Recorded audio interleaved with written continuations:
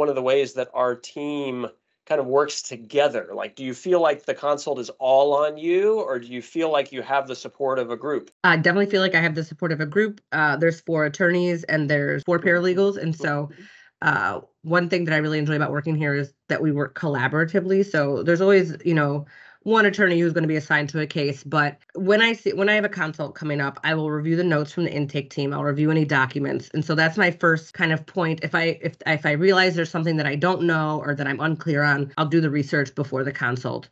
Usually that's no more than 5-10 minutes. And then, if I get into the consult and I realize there's something I really just am unsure of, or some things there isn't a concrete answer, right? Or if I need to explore something further, I can always communicate with the team during the consult as well through Teams or another app. And then if all else fails, I will tell the potential client, hey, I need to look into this, and I'll give you a call back, usually on Friday.